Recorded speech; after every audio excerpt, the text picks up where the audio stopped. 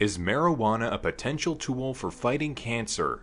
Recent research at California Pacific Medical Center and Complutense University in Spain point to the possibility that a combination of compounds in marijuana could help fight off a deadly form of brain cancer.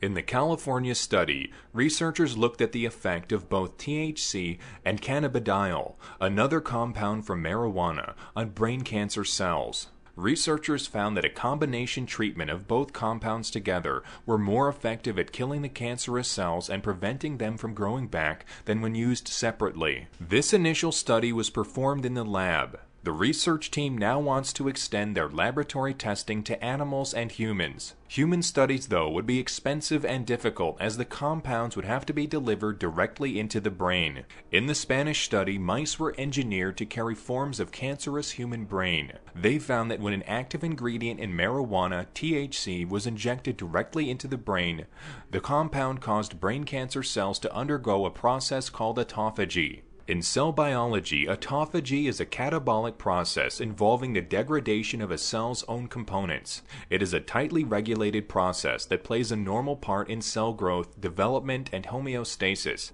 helping to maintain a balance between the synthesis, degradation, and subsequent recycling of cellular products. In this case, the THC in marijuana caused the cancerous cells in the mice to die off and the tumors shrank. Lead researcher Guillermo Velasco says, "These results may help to design new cancer therapies based on the use of medicines containing the active principle of marijuana and/or in the activation of autophagy."